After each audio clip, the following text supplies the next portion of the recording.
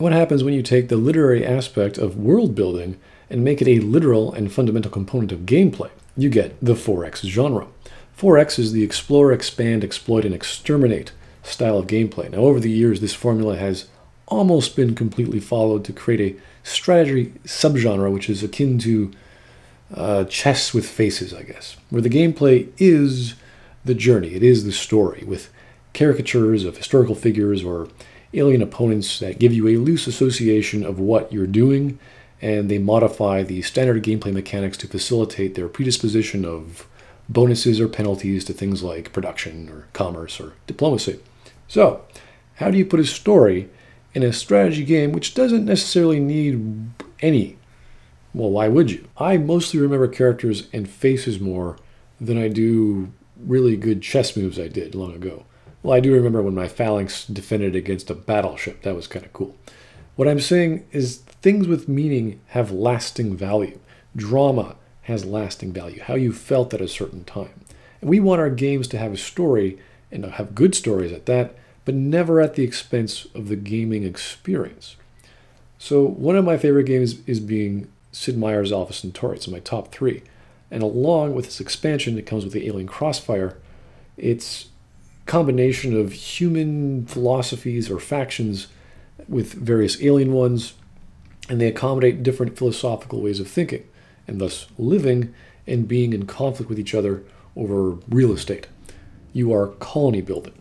So for SmackAC, the caricatures would pop up on your world building journey, randomly telling you their philosophy after a certain normal or a special building was built or a new science or tech was discovered. Even if that caricature's colony was destroyed and they themselves were put in prison, they'd still have a philosophical or meaningful thing to say about ethics or aesthetics, the empirical world, or even the divine one. Now, their philosophy and voice, the voice acting at least, was along the journey with you, even if they themselves and their culture were destroyed. They had profound and meaningful things to say about your actions in what you did. Sometimes even just a little cutscene was all it took for the special buildings to make you feel like you've accomplished something. Now, this all culminated into a science fiction-like singularity event where one creates a cybernetic group consciousness, or the alien planet you're on actually eats you alive. Now, what would make these caricatures or these cardboard cutouts of philosophy actual characters? Well, of course, you'd first need a storyline. In the most recent 4X game I played called Endless Space 2, it's a very polished and high production value game. They try to do this through various optional faction subquest lines. Now, because their factions aren't based around philosophy or the leaders or the main renderings of those factions, whatever they are, they come across as nameless. They're sort of lifeless representations with even some very strange, faceless, shoddy voice acting, if you want. But we refuse his lies and reject his accusations. You know, things get a little disconnected. I don't know the names of any of these guys, and I actually don't really care for any of them. Okay, except for Horatio. You can never forget that face. For example, here's generic science group alien guys. Here's generic imperialistic human group. Here are the magical tree people, the cybernetic killing machines. None of these really resonate with me very well. That's not to say the game is bad in any way. The factions just don't have the impact because these are not characters. That's not to say some aren't very creative, like the Riftborn or Horatio. In fact, the Horatio subquest could have been quite compelling as the clones try and figure out who's who and maybe who the player character is in all of this. That would be interesting, but that never even gets that far, nor is the storyline even necessary.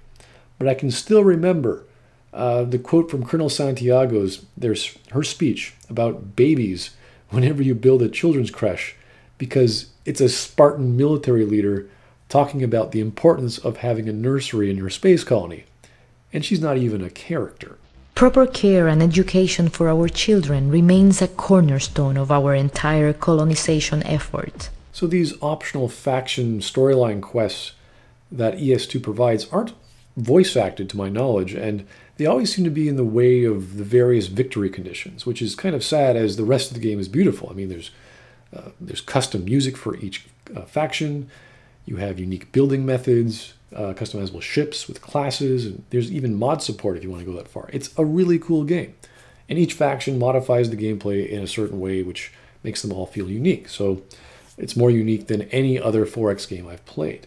Now, there's even a faction of xenophobic, virtual, immortal, see if I get this right, xenophobic, virtual, immortal, vampiric, mind-controlling, religious crusading saints who are seeking ascension, that are looking for some heretic to destroy. But you never have to find him. And I never could, because I was too busy trying to survive, let alone get to the point in that side quest to capture some planet that was already taken and out of the way. I mean, you sort of feel like you're on a crusade due to the media surrounding that faction, their choir singing music, your mind-controlling lesser species. There's massively powerful arc ships you get. But I don't feel that way from the story itself.